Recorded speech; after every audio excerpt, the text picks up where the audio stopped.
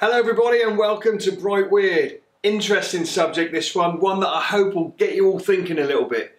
This is an introduction to the Holy Grail.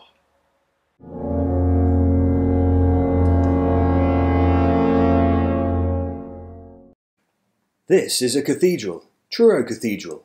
It's located in the city of Truro in Cornwall, which is in the southwest of England.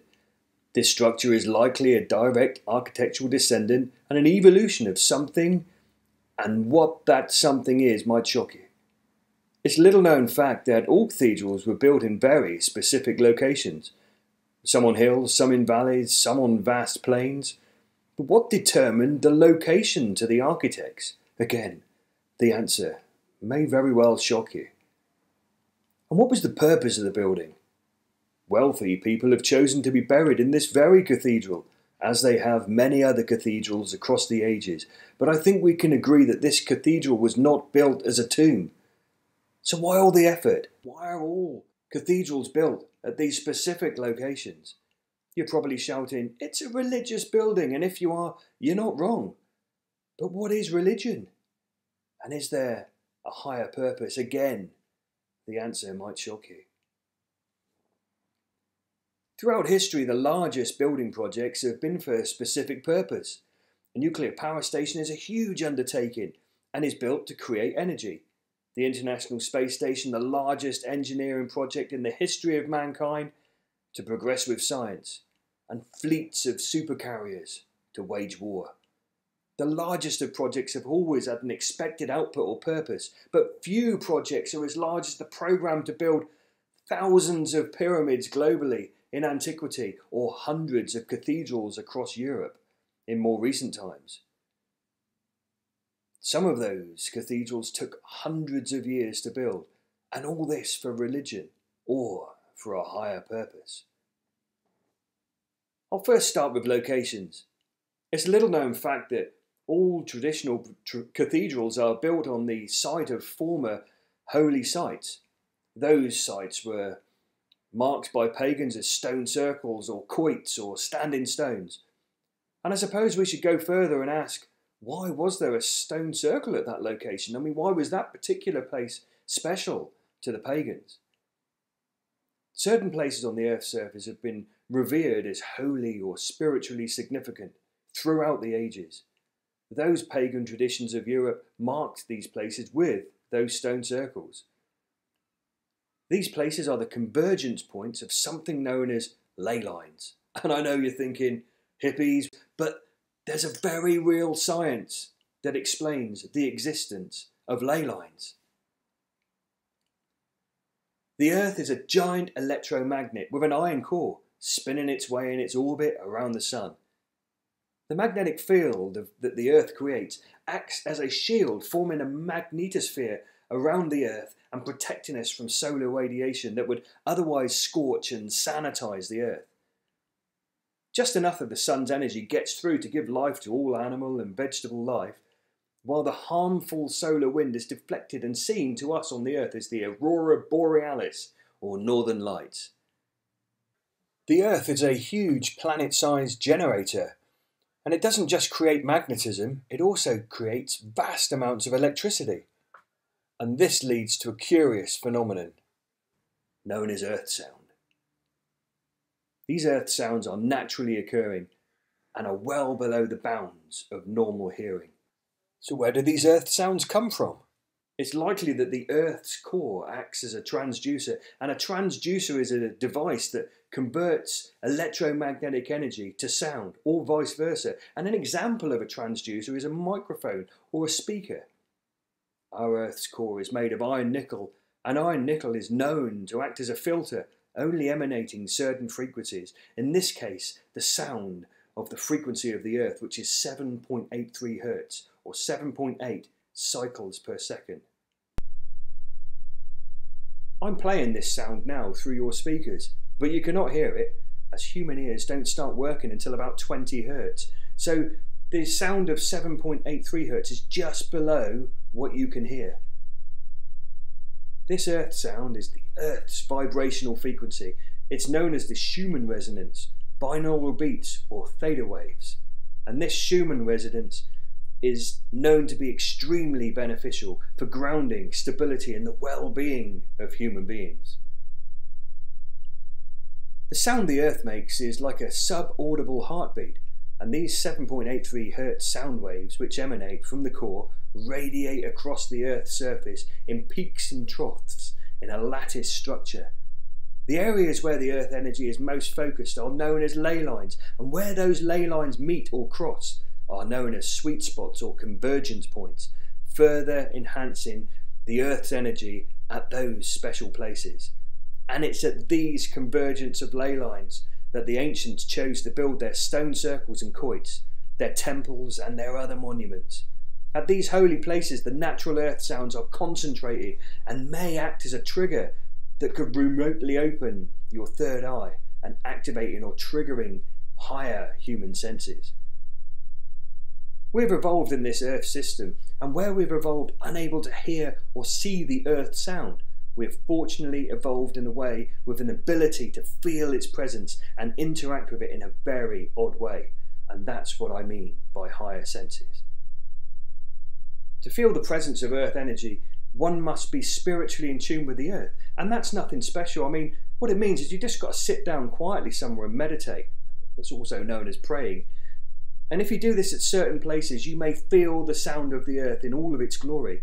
In the same way that a disco speaker may resonate bass through the body of a deaf man, the earth's energy will resonate very subtly through your body if you are at one of those convergence points. But there is more. At certain times of the year, earth energy peaks at these locations. And at those times throughout the year, coincidentally, religious festivals happen at those very places.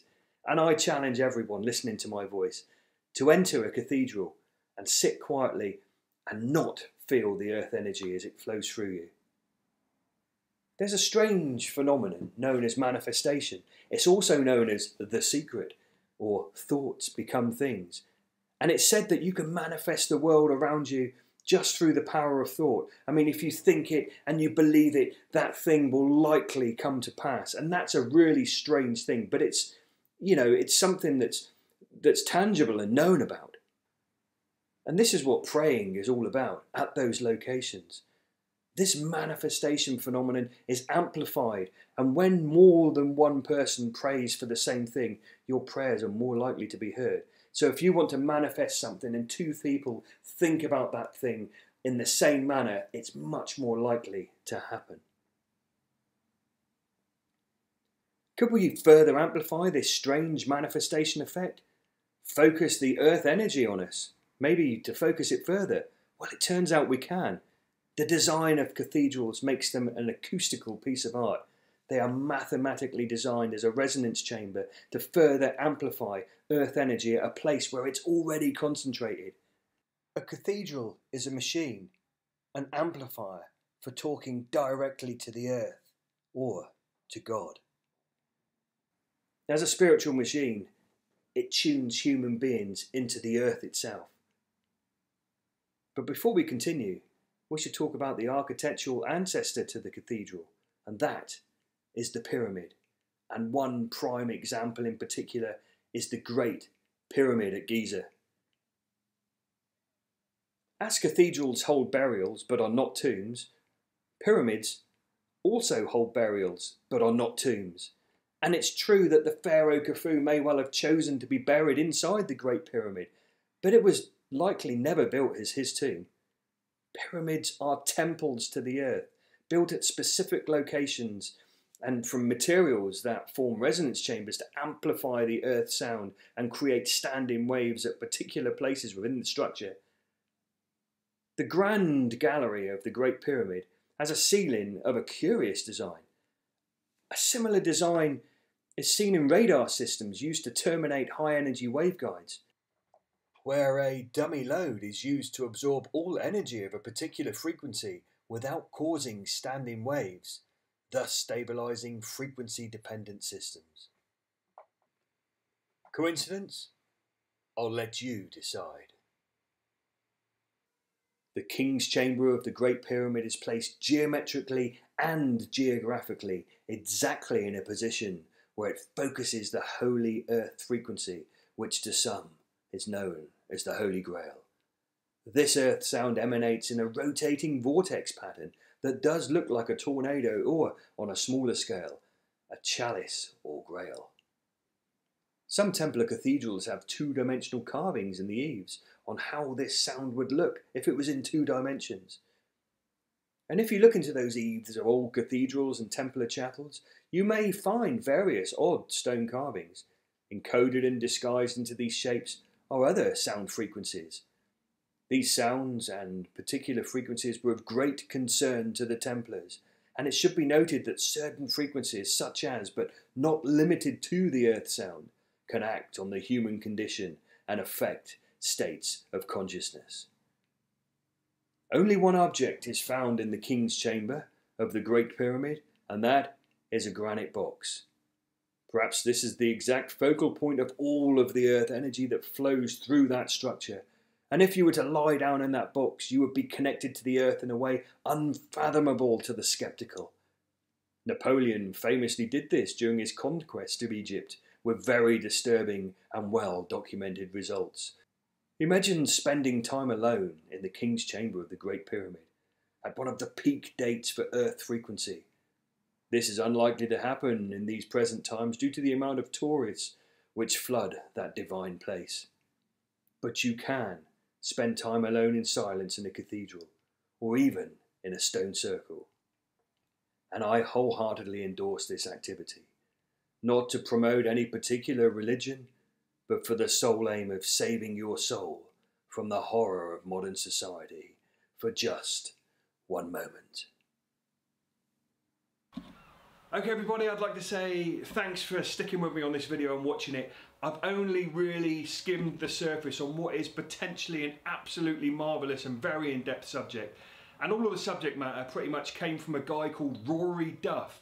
And I'd like to say thank you very much to Rory. I'll put a link to his website below. He's written a fantastic book called Holy Grail Found. And there's even a YouTube video that you can watch about the whole subject in much greater detail. Like I say, I've only skimmed the surface. The purpose here was to get people thinking and look a little bit deeper into the subject, and hopefully it's just given you a little bit of information. I'm Steve, this is Bright Weird, thanks for watching.